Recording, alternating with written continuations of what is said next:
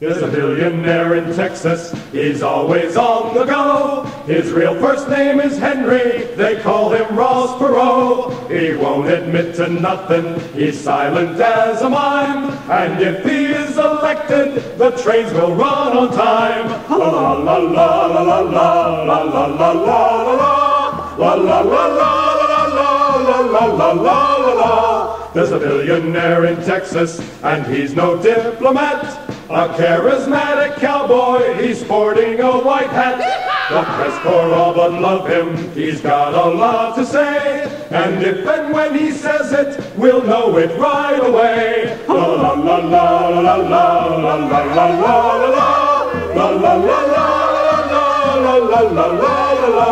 An electoral uprising is a terrible swift sword. The incumbent is a whiner, the challenger's ignored. There ain't been nothing like it since Bull Moose Roosevelt.